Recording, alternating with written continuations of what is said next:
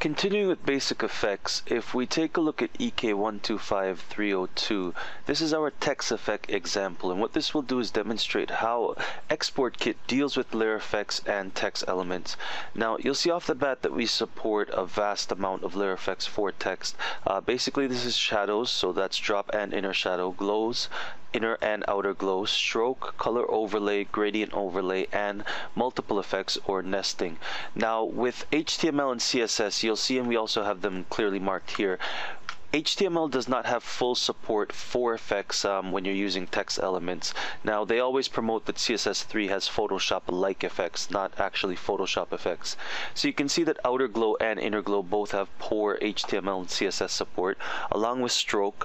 Gradient also has poor HTML and CSS support, and also multiple effects. Now, there are a few tricks that you can use to achieve a few visual effects, but basically HTML and CSS does not have vast support for actually having multiple or nested effects.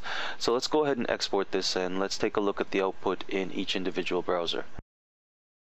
Once our export is complete, we can go to our HTML folder and we can basically load our example file.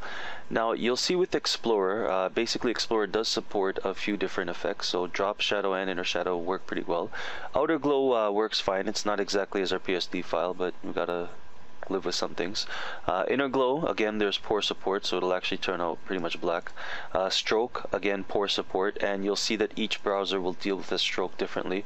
Color overlay is fine. Gradient overlay, this is actually a trick that we use, but we do support it. And multiple effects, you'll see that Explorer does not support it quite well. Now if we take a look in Firefox, let's just drag that over. You'll see Firefox also has support for both shadows and outer glow. Inner glow, again, there's very poor support. So stroke is also supported with Firefox, slightly again.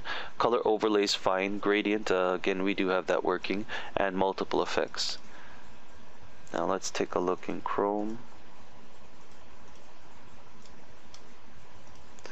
And Chrome. So you'll see that basically in all three browsers we do support all effects, but you'll note a few slight differences. So for instance, Chrome has better stroke support than the other browsers.